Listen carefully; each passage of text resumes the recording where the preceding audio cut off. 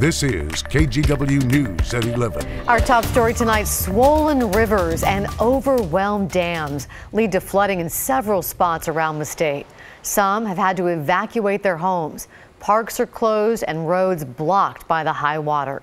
Thank you for joining us tonight. I'm Laurel Porter. And I'm Dan Haggerty. While some areas are already dealing with some of this high water, others are watching rivers that are still rising.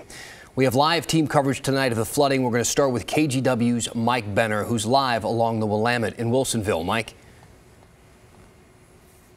Yeah, hey there, Dan. We're actually at the Boones Ferry County boat launch in the Wilsonville area. Let me step out of the way here. Take a look at the Willamette River. It is a lot higher than it should be. In fact, that porta potty right there, half of it is submerged in the high water. Same sort of problems down in the Willamette Valley, specifically Salem. The Willamette River there expected to crest just below flood stage on Wednesday.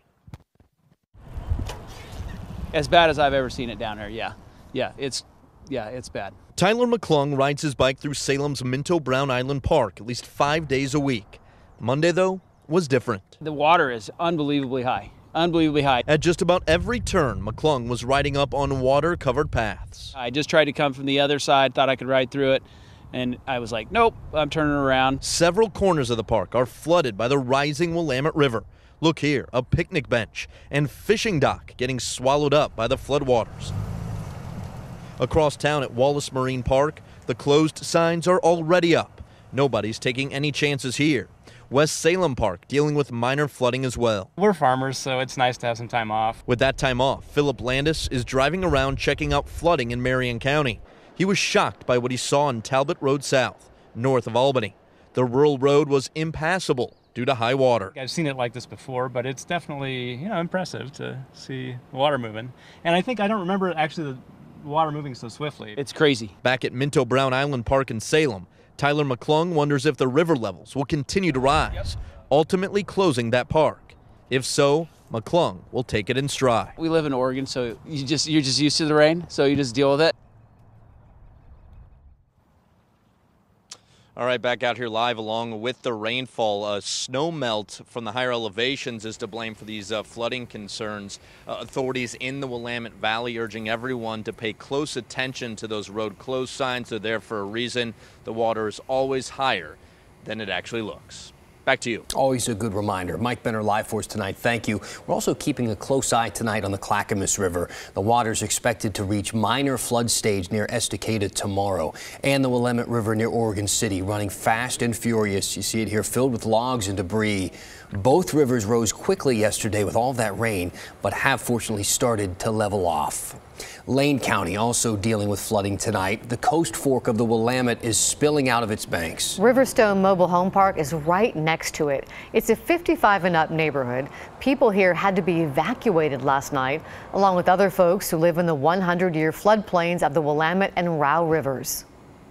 At 88, I should be worried. My goodness sakes. Yes. Well, we started calling people when we realized, just encouraging them to pay attention, because we didn't realize how fast it would come in, and we saw that it was seeping through the fence, over coming out of the ditch that's over there.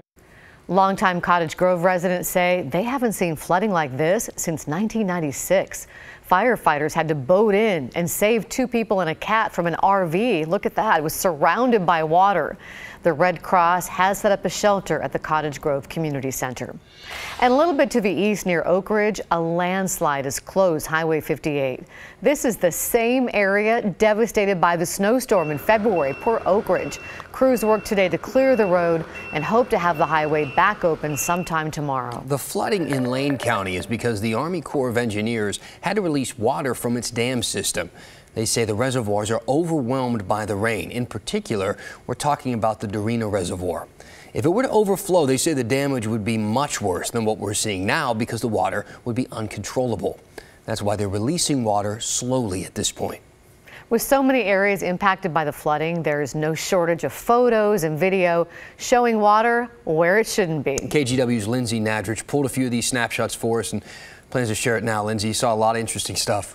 Yeah, a lot of these photos are pretty incredible. There are so many paths and parks just covered in water. Wow. Just a little bit wet here. And I think think the artificial turf is actually floating. Sean Gettings shot this video of his son and daughter making the best of the flooding at Columbus Park in Lebanon. How is it, guys? Wet. And they don't care. They live in Oregon. They want the rain. So we walked over to the park. The turf looks more like a trampoline. I don't know how much water is underneath it, but enough to get it moving. And some of the play structure was actually starting to move a little bit also. That wasn't the only park flooded. The path at Hebb Park along the Willamette River in West Lynn is covered with water. And check out these photos viewer Benjamin Elliott sent us of the flooding at Alton Baker Park in Eugene. Water is covering stairs, a ramp, even part of the fence. And this sign on the light pole that reads, "Path may be flooded when river rises," couldn't be more true today.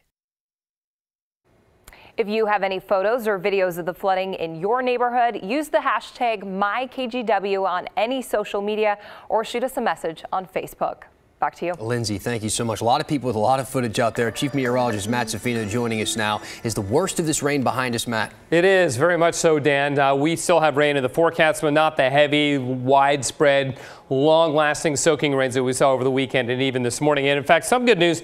The flood advisory for the South Coast has been allowed to expire. There are still some flood warnings out for individual rivers. That's for the Rogue River near Agnes. That's the Coquille River. A couple more up north, like the Pudding River, which is a very slow responding river. Once it floods, it takes a long, long time for that one to mellow out. This advisory and watch actually will be allowed to expire in the morning, and then this one on Thursday morning. So again, things are beginning to drop off just a bit, as have the showers. Now you can see there's a few rolling into the coast right now.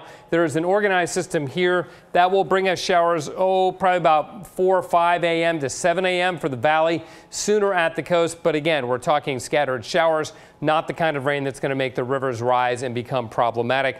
One more time. So rivers begin to recede even tonight, certainly again tomorrow. Showers tomorrow, early in the morning, then later in the afternoon, and then some steady rain coming in again Wednesday night. But again, even with that, shouldn't be enough to cause any major aggravation of the rivers, and the snow level will be dropping as well, and that will help to keep the snow in the mountains, not adding snow melt to the rivers too. Back to you. That's encouraging news. Thank you, Matt.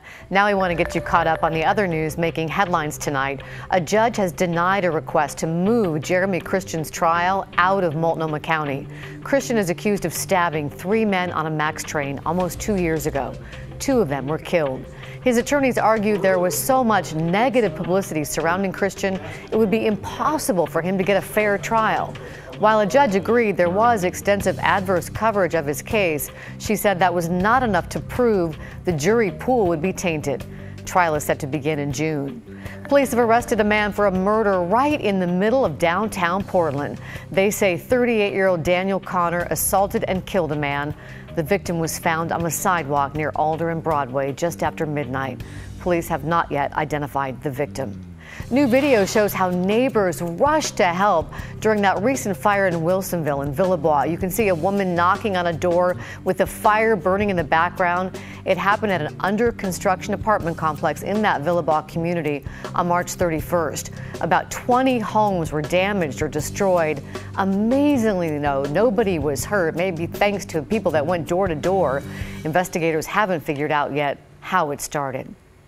All this week, KGW and other media outlets all around the state are talking about a difficult subject: suicide. In Oregon, suicide is the second leading cause of death among young people. Tonight, we're hearing about an Oregon high school that lost 3 students last year. Sprague High School has since worked to get students the help they need through counseling and suicide prevention programs. And there are signs of encouragement all over campus. Dr. David Brown, the longtime choir director at Sprague, lost his son to suicide. He says parents can help identify problems by digging deeper. We have to learn to start asking questions in different ways. Open-ended questions instead of closed-ended questions. Tell me about your English class. And then, let them talk. Then remind your children it will be okay, that they'll get past the pressures of high school. They can sometimes feel insurmountable. Also look for changes in mood or behavior with your children and ask them about it. If you or someone you know needs help, there are resources available, such as the National Suicide Prevention Lifeline. There's the number right there on your screen. People are available to talk 24 hours a day, every day. And we'll be sharing all of our stories this week to raise awareness about suicide and suicide prevention on the website. It's breakingthesilenceor.org. BreakingWithSilence.com. BreakingWithSilence.com. Next, wild horses are at risk in Oregon. We'll show you how a network of trainers is taking them in, hoping to save their lives. Plus, horse racing may be a thing of the past for Portland Meadows, the deal that will likely close down the track.